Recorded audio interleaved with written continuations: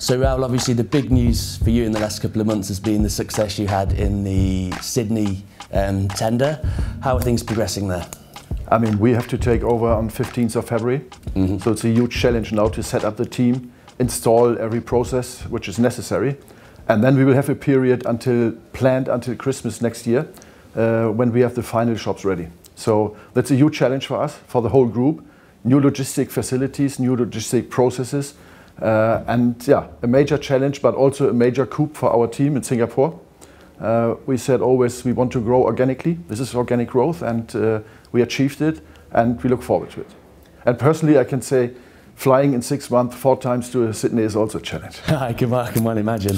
You mentioned there the whole logistics and distribution side of it. Obviously, you're very well known for your efficiency in regard to that in Europe. How difficult is it going to be taking that model and putting it in a completely different location? It's of course a new challenge. I mean, we always took advantage from our strong logistics in Europe, where we can serve overnight basically to Copenhagen, to Oslo, to Frankfurt, to the bigger places. This is not possible, so it will be a completely different process, and it will be a learning curve. I'm quite sure about that, but we will be ready on 15th of February.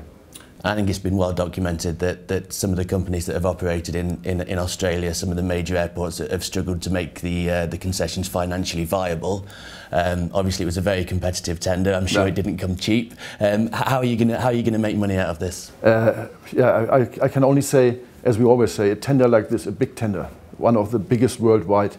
If you make major mistakes, you lose money. If you can avoid them, you can win money, and this is our target.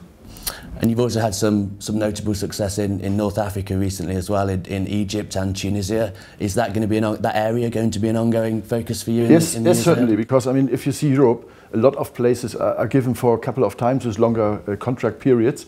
And apart from Asia, it's logical for us to go to North Africa, where we find the same clientele, which we know, Europeans going on holiday.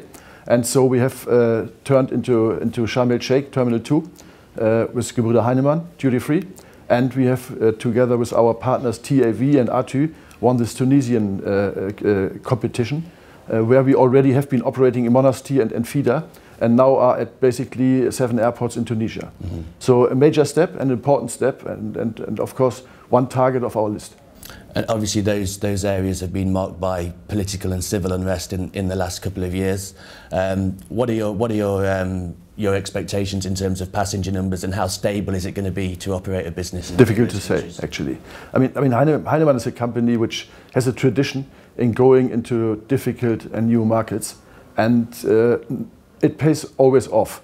But it might take some time, and to predict what is the political situation is very dangerous and difficult in these days. If you see Russia, if you see Ukraine, and if you see North Africa, it can also be a couple of difficult years. We are sure about that. And on a broader level, obviously the problems in Russia and Ukraine are well documented. What impact has that had on your business? Obviously you have substantial interest in those countries. It has quite some impact on our year, on our turnover. So we are expecting a flat year only in turnover. And this is related to currency turbulences, which are impacted by political influences. And the major part is, of course, Russia and Ukraine. Also, the airports where we have a lot of Russians flying in, like in Turkey, but also in Frankfurt, are suffering from that. So your overall company turnover will be pretty constant then? That's what we are expecting now. Yeah. Actually, the second half of the year went better. Scandinavia is doing fine. In Norway and in Copenhagen, we are quite successful. Sometimes over budget, which was ambitious. But Germany is difficult. We have also an issue that Air Berlin and Lufthansa are not in a kind of crisis, but are cutting down flights to cover costs.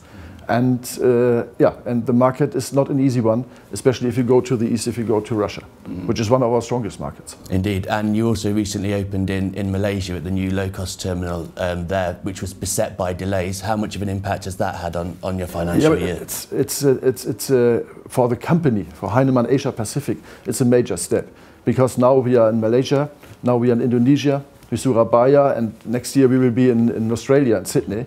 That makes us a player in the region, and this was our target. And Heinemann's target is actually in a couple of years to be, of course, a player in Europe. We want to remain market leader, of course, to be a leading player, and we don't have to be number one, but a leading player in Asia, and we also want to be a leading player in Americas. And looking to tenders that are coming up, it's been said that you're obviously competing hard in Abu Dhabi. Are there any other major areas that you're looking at? Maybe the new airport in Istanbul. Yes, of course. Istanbul, the new airport, which will be an airport for 90 million people in the beginning of the first phase, and later on up to 150 million. So a completely new dimension is an important target. And Abu Dhabi, as you said, is also, of course, an important target. We have also to go there where the business is growing. And if you see growing sales, where is growing sales? It's in the Middle East, it's in Asia, it's also in Africa on a smaller limit, on a smaller level, but it's not so much in Europe. So we have to follow the track, actually. And we are in Turkey and we want to stay in Turkey. That's an important part. I think there's been a perception within the industry, especially lately, that a lot of the demands that airports are making on retailers in terms of concession fees and terms of the contract have been especially harsh. Some people have questioned if retailers can actually innovate and still be able to make money and improve the customer experience. You're obviously having a lot of tender success. Are you paying over the odds for those? Yeah, it's three things actually. You don't have to sign if you don't want to sign. It's not airport's failure if you sign a contract which you shouldn't have signed. That's one issue. Second issue is we are facing, of course, a period of consolidation. That means we have less players and bigger players, and the competition is getting tight and tougher. And the third one, what I would say, it's market. It's like in any market. So we should not blame airports. Of course, it's a lot of money, but it's also a fantastic marketplace which they give on hold. If you open, the next day you make a huge turnover. If you open downtown somewhere, you have to get along step by step. So we have to face it. It's our business, and and our company, also our owners. We talk again and again.